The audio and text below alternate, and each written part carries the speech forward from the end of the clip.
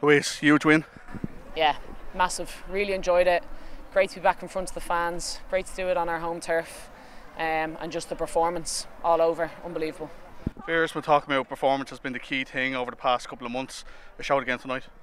Yeah, exactly. We're always looking for that, and it's, to kind of finally get that against such a top quality side, such highly ranked, and doing so well in the Olympics. But yeah, for us it is always the performance. It's disappointing when we don't get those results, but for us it's trying to get the consistency of performances, and you can kind of just see everything coming together there tonight. The scoreboard lit up with Louise Quinn at the start, but you were added to it later on. Yeah, I couldn't let her have that all by herself.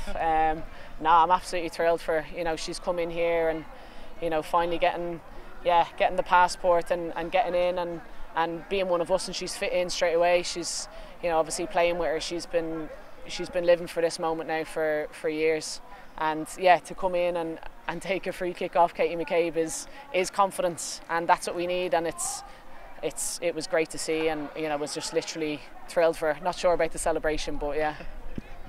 There was confidence in the performances of late over the past couple of months, but now the result kind of adds to that a little bit. Does it going ahead into Sweden? Yeah, exactly.